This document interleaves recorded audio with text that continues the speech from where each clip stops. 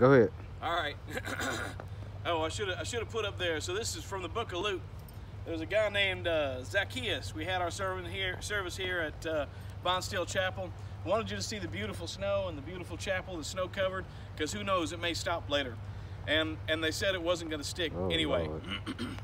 Something already happened. I know I'm low. 10%. But anyway, so there's a man named Zacchaeus.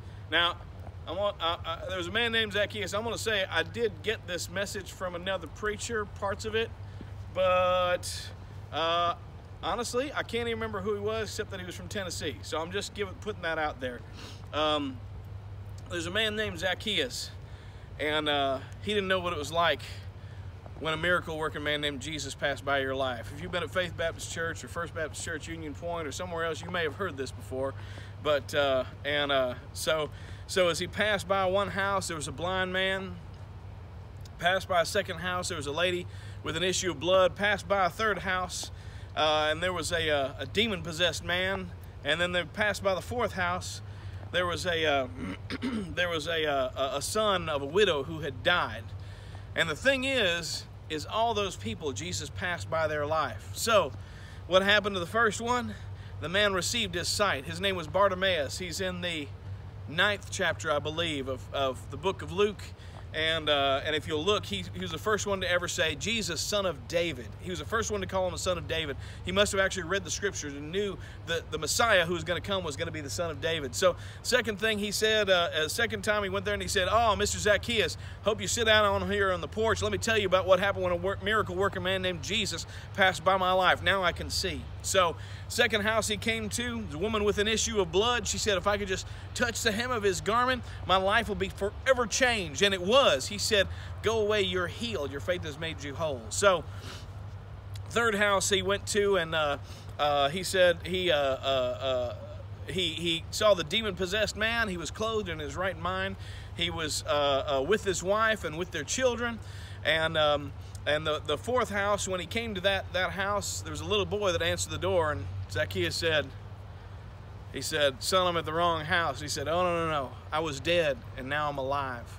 So let me tell you what those four people had in common. They're just like me. First one, he was blind. Can I say that at one time that I once was lost, but now I'm found. I was blind, but now I see. So now I can sing Amazing Grace. How sweet the sound that saved a wretch like me, because now I can see what it's like when you have Jesus in your life. The second one was the woman with an issue of blood. And can I say that I got a royal blood transfusion, and God made me a son of the King. I can approach the throne room boldly. And as I always say, I can't go to the governor's mansion in the state of Georgia and talk to him. I can't go to the White House, go straight up to Donald Trump, talk to him. I can't go to the head of this country. Well, they don't have one right now, but I can't go to the head of this country and talk to him. However, I can approach the throne room of the Creator of heaven and earth boldly and ask for whatever I want in the name of Jesus. So, and the third house was that was a royal blood transfusion that I got. I'm a son of the King. Third house was a demon-possessed man. And at one time that I served the world and I served Satan himself, Jesus is very clear that you either serve him or you serve the world. And can I say that I know what it's like for Jesus to change me, for me to switch that, for me to start serving the King. And I'm a bondservant to him. I will never cease to continue to serve him. But then the fourth house was somebody who was dead. And I'll say that at one point I was dead. I was dead and lost in my trespasses and my sins. But when Jesus passed by my life, changed it. And as I said before, Zacchaeus ran up that sycamore tree. I think he skinned all the bark off of it, and that's why they look like they do now. And he got up there, and Jesus said, hey, Zacchaeus.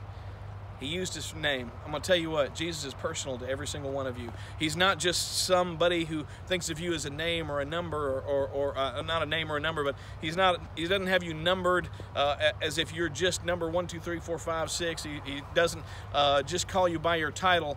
He wants to call you by your personal name, because he has the hairs on your head numbered. He has he holds the mountains in a scale, holds the 7 seas in the palm of his hand, but he wants is a personal relationship with you. So I pray that you find out what it's like when a miracle-working man named Jesus comes into your life. We're going to go have some brunch, some French toast, and some good stuff, and enjoy ourselves and enjoy this snow. So just gorgeous. And I can't show you the mountains because you can't see anything. It's beautiful out here. So though they said it wasn't, this is just the most beautiful snow that we've seen since we've been here, and it's awesome. I want to make sure y'all got to see it too. God bless you. Hope you have a great Sunday morning.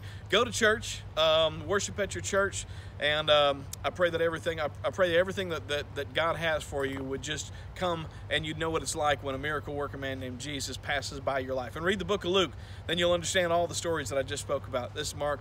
Have a great day. God bless.